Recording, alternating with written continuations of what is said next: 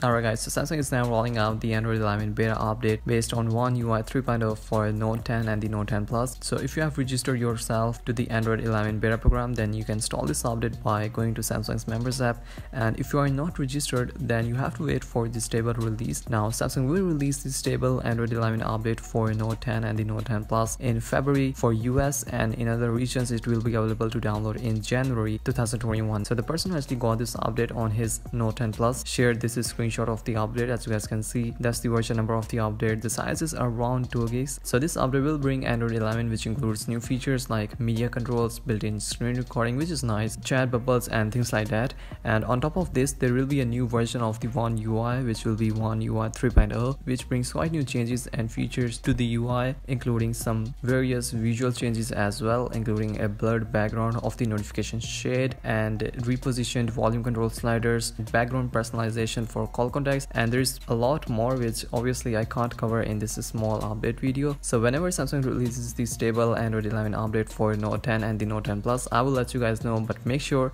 that you subscribe to the channel.